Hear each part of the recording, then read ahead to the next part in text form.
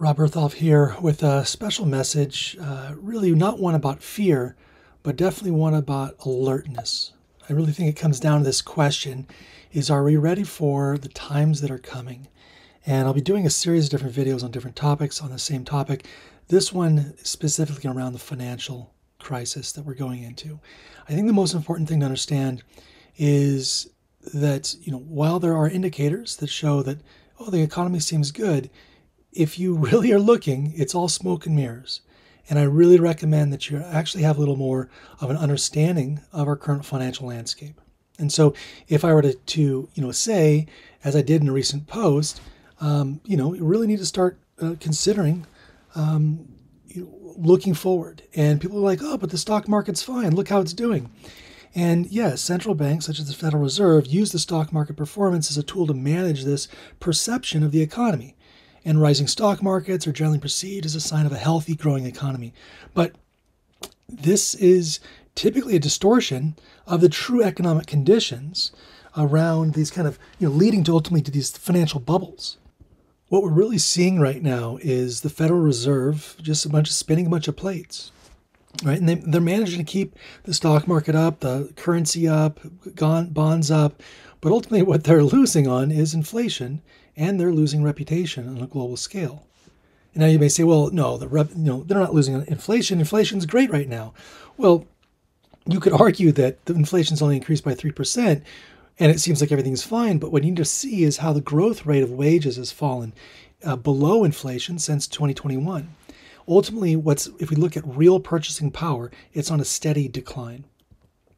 Consumer food pricings are up 10 points over the last year. This is the biggest increase, ultimately since, I think, 1979.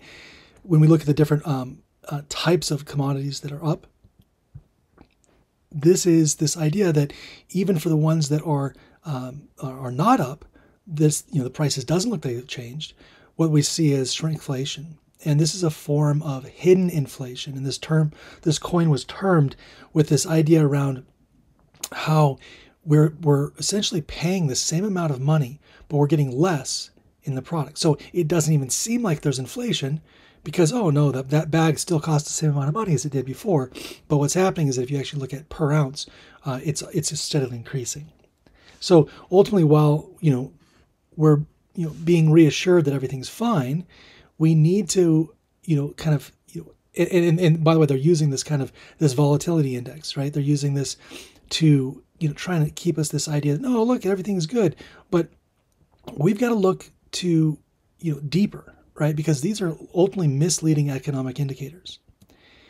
What I think is interesting is how there's this relationship, well, as as Harvard puts it, a curious relationship between oil and our GDP. And if you go through this, every country has the same. It's a direct correlation between oil consumption and a nation's GDP. So when we kind of look at that, we can understand that while there is while we're consuming oil, we're going to be good, and understand that oil is needed for the economic activity, and it's more than just trains and trucks and automobiles. About 30% is used for things like petrochemicals. It's the plastics, the pharmaceuticals. I mean, there's so much that goes. So much of our system is around oil. It's not just for gasoline.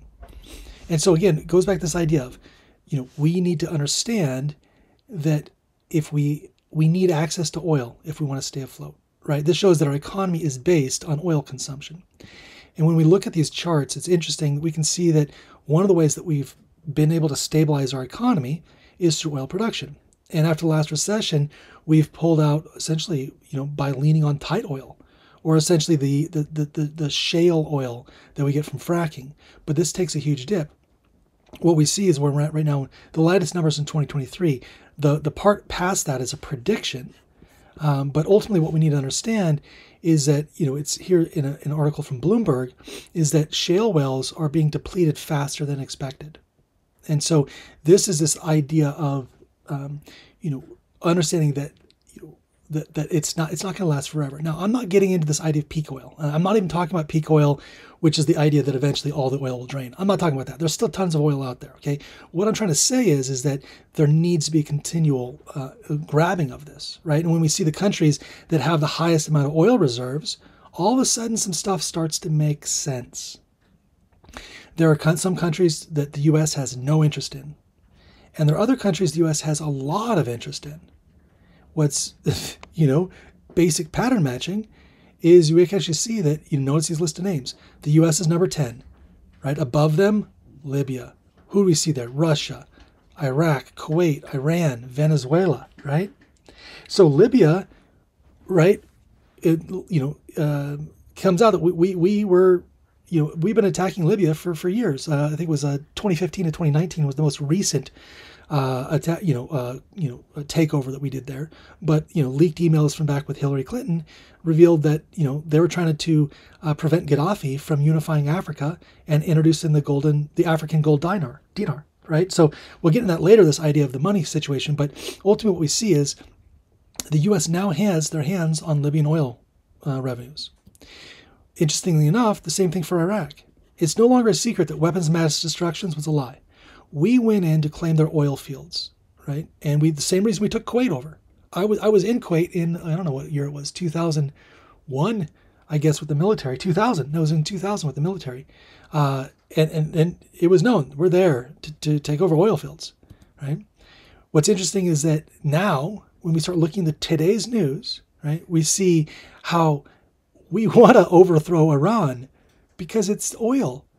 Right, again, Iran, if we go back to it, Iran has the third largest amount of oil that there is, right? And it's pretty interesting that the U.S. has either defeated the top oil producing countries, that's Libya, Kuwait, Iraq, we defeated them, we own them, okay? Or we're actively fighting against them. So who are we at war with right now? Well, Russia, through our Ukrainian proxy. Iran, through our Israeli proxy. Well, in quite honestly, we are the proxy of Israel. I mean, they run our economy. We aren't running them. But the point simply is that they're either our allies, we've conquered them, or we're in the process of conquering them. And you may say, well, what about Venezuela? We haven't done that. Literally a couple of days ago, on the 18th, okay? It just means you're not paying attention if you're not seeing this. On the 18th, we imposed new sanctions against Venezuela. And we use some election concern thing. It has nothing to do with that. We're sending economic hitmen to destroy Venezuela so we can get their oil. And again, this is what we're doing above board with economic hitmen. But we also are sending actual hitmen. We have been trying to kill, the CIA has been trying to kill Maduro for years. In fact, this guy's got 9 lives. We've sent drones over. We've sent everything we could to kill him. Somehow he keeps living, okay? But we're trying to get that country as well. And not only do we want to overthrow Venezuela for the oil, but we also want to disprove socialism. And I think it's so interesting is that when countries are backed with oil, meaning that they've not privatized the oil, it's actually a public thing. We see how previous to Maduro, with Chavez, set up pretty amazing social programs and showed how it should be. Now, it wasn't perfect, right? You can poke a lot of holes, but I think what's so clear is that they had access to everything, all of the public services they need, because they were doing it through the sales of oil. What do? Do we take any of the proceeds from oil? No. You give it to the national guys. So somehow we have allowed the resources below our feet to be taken from us and put in the hands of the mega rich. Okay? It's bizarre how much money these companies are making, and none of that's going back to us because they're all offshore. It's so bizarre. And so again, we understand that, going back to this concept that it was a bit of a tangent, but to recap, the only way we're going to stay afloat is through wars and controlling the global oil supply. That's how that's how the dollar has been propped up for this many years. JP Morgan, however, predicts that in 2025, we will face an oil supply deficit, which will balloon by 2030. And so, again, remember that relationship, and remember what we have here. JP Morgan says by 2025, which is a couple months from now, right, next year, we're going to have a supply and demand issue. There's going to be less supply to meet the demand. And so that's so interesting, is that it's already going down. And again, remember, there's a direct correlation between oil consumption and financial health for us as a country. So when the deficit goes down next year, right, and it balloons by 2030, where's the impact? Where's the shortfall going to come from? Now, again, it's not just oil. There are other warning signs, right? And this takes this next concept, is last month, the chief of the Federal Reserve had an interview with 60 Minutes, and he said that the federal government is accumulating debt faster than the economy is growing. Okay? He testified to lawmakers that the U.S. is on an unsustainable fiscal path. So this is the guy in charge, right? And he's saying that it's unsustainable, pretty heavy. And when we look at the national debt, right, we're at 34 trillion. That's a T, trillion with a capital T. 34 trillion.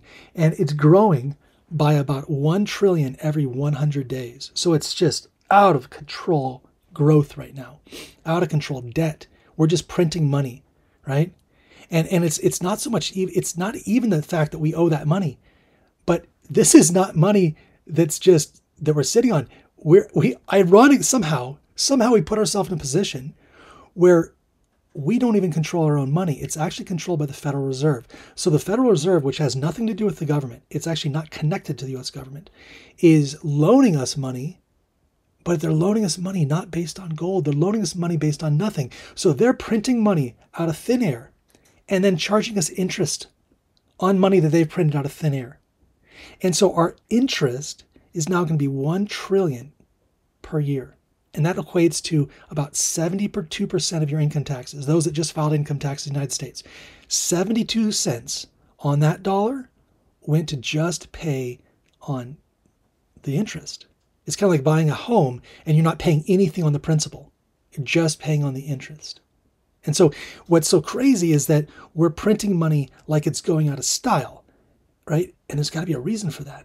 Like, why is it we've been so generous? This weekend, literally just 2 days ago, the Congress came in on a Saturday, which, by the way, was Hitler's birthday, no less. Little symbolism there. They come in on Hitler's birthday to pass a bill to give $95 billion to Ukraine and Israel. Okay, but what's crazy about that is that 95 billion, about 61 billion of that was for Ukraine. We'd already given them 68 billion. Right? So of that 68 billion plus another 61 billion to Ukraine, very, very little is to humanitarian. Almost all of it's to military. So it's interesting that the money's not actually even going to the Ukraine, right? The money is going to defense contractors. So we're not actually giving the money to them for any humanitarian reason. We're just pumping the money in through. So it's money laundering. Okay. And these, what we're buying is incredibly overpriced.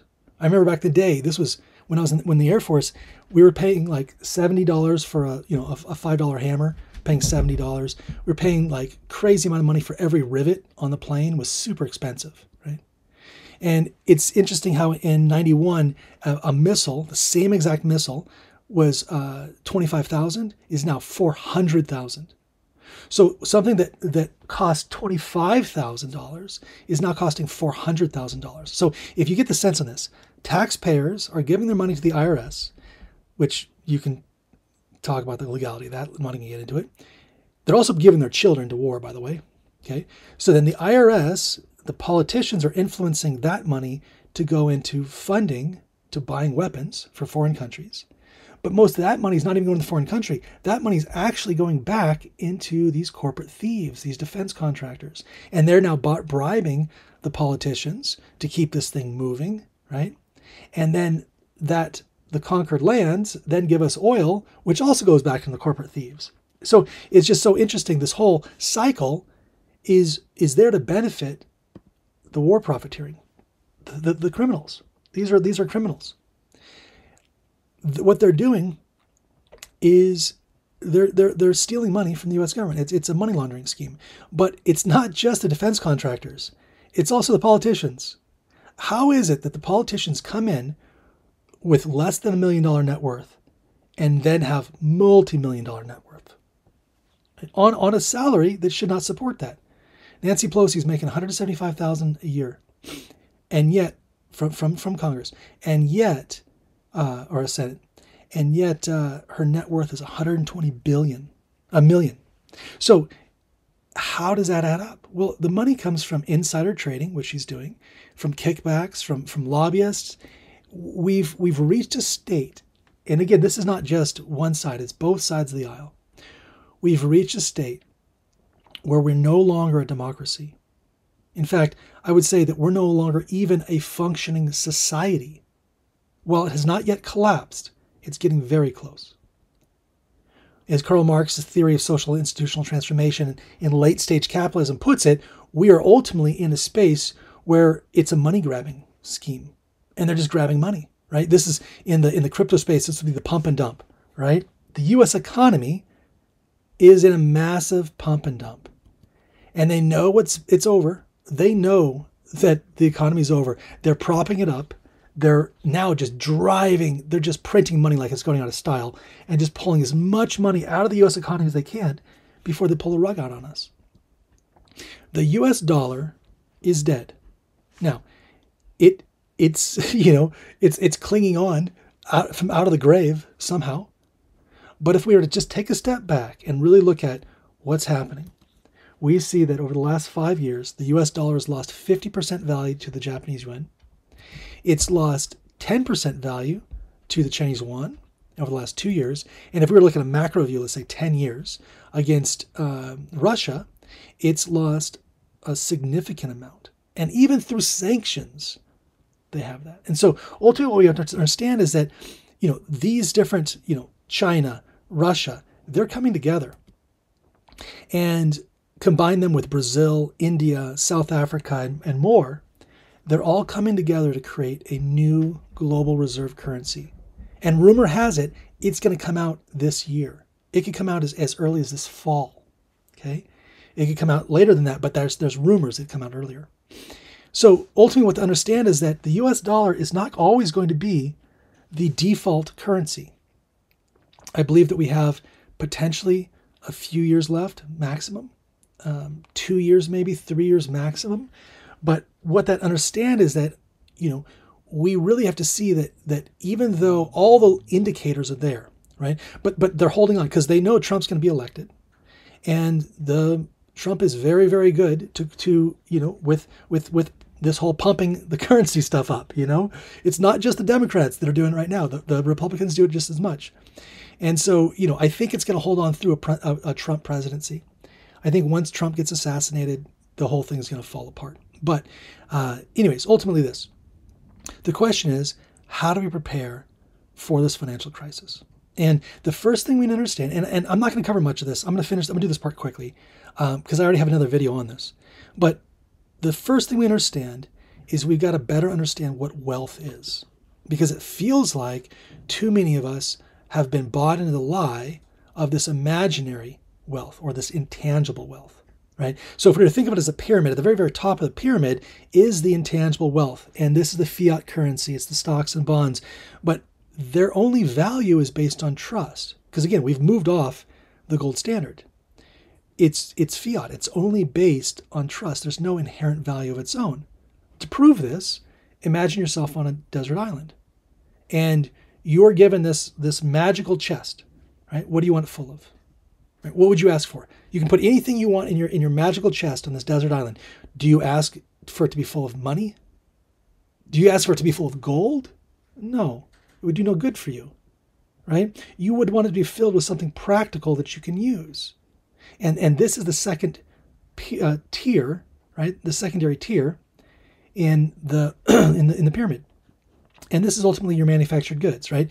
It's a house to stay in. It's a vehicle use, food to eat, materials to work with, right? That's what you would want in your desert island. And so we need to start thinking about how do we start smartly transitioning our intangible wealth, right? but not just into manufactured goods. We got to go deeper, because you can have a tractor, but what good is a tractor without land to work? And so we need to be thinking about real assets, right? This is the foundation of the pyramid. Okay. Again, we need to be thinking about, what are the, what are these primary wealth, resources? It's access to timber. It's access to water. It's access to, it's having a garden. And so you need land to do that. And so, there needs to be a focus on getting land, right? The price is only going to go up.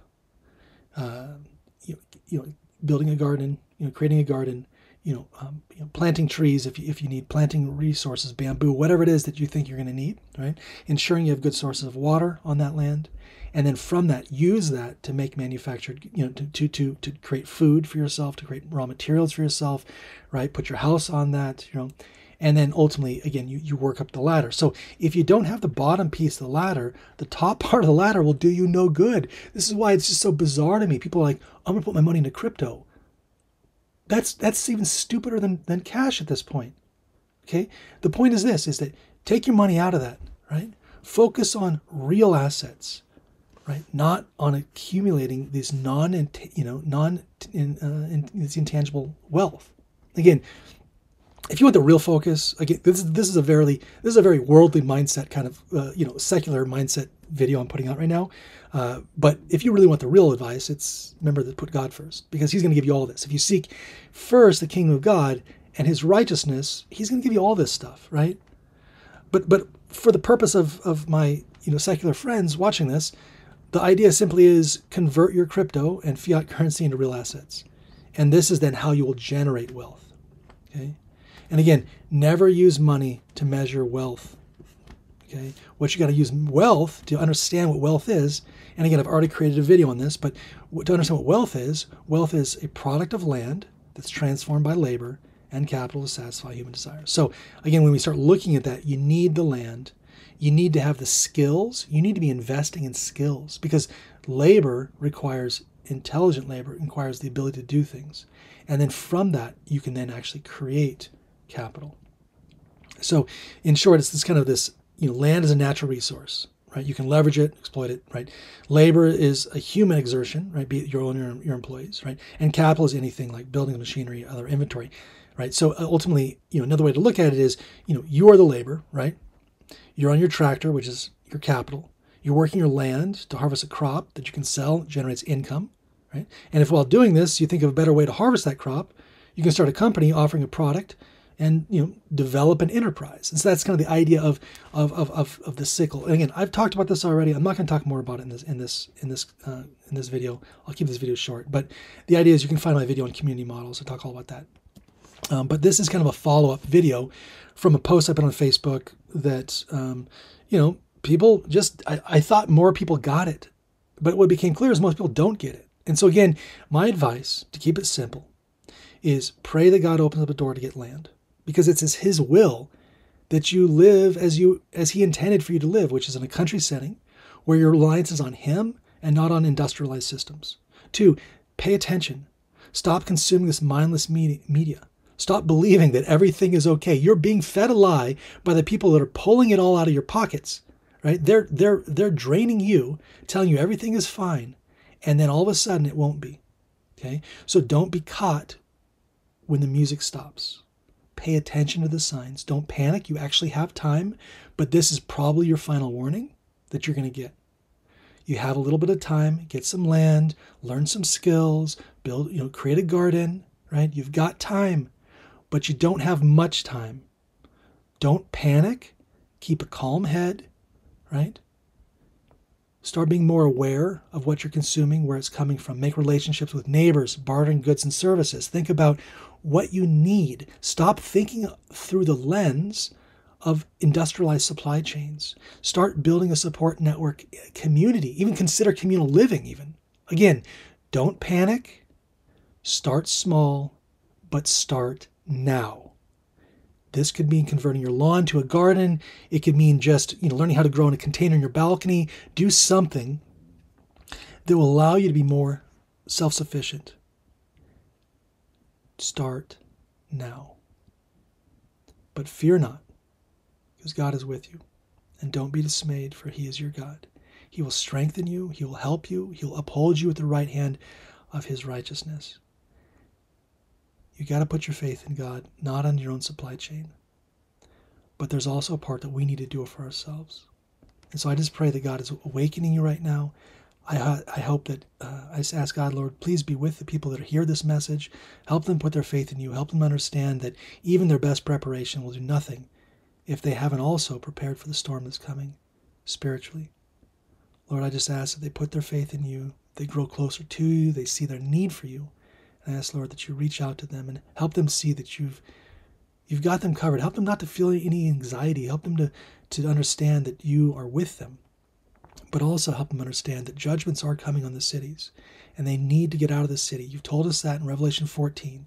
The second angel's message is very clear to come out of Babylon. That means physical, and that means spiritual. So, Lord, I just ask you to impress it upon their hearts. In Jesus' name we pray. Amen.